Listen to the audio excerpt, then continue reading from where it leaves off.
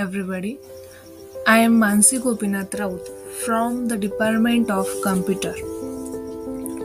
The topic of my presentation is information about a great Indian scientist. So, the Sir Jagadish Chandra Bose was a great Indian scientist. He was born on 13 November 1858. So, let's discuss about his born and early life in short. He was born in Vikramapur, Bengal on 13 November 1858. So Sir Jagadish Chandra Bose had his early education in village school in Bengal Media. In 1869, Jagadish Chandra Bose was sent to Calcutta to learn English. He passed the BA in Physical Science in 1879. Then he went to England to study medicine at London University. He returned from abroad with a BSc degree and natural reports. He appointed officiating professor of physics in Presidency College. He did invention. So let's talk about his invention in short. Not patent, but he is the inventor of a wireless telegraphy. He fabricated a highly sensitive coherer, the device that detects radio waves. Bose announced the development of iron-mercury ion coherer with telephone detector in a paper presented at a Royal Society, London. He had anticipated the existence of p-type and n-type semiconductors.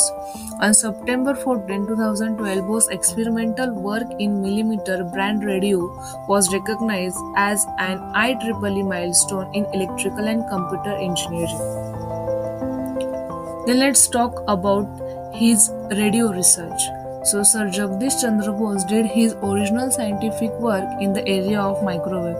He produced a compact apparatus for generating electromagnetic wave of a wavelength 25 to 5 mm and studying their quasi-optical properties such as refraction, polarization and double refraction.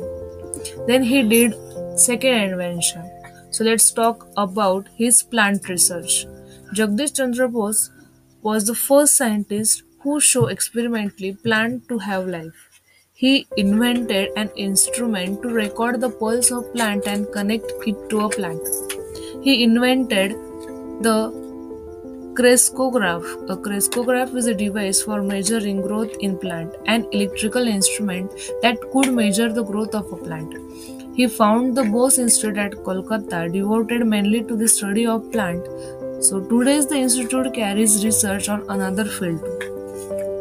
There are some pictures of Jagadish Chandra Bose on his crescograph device.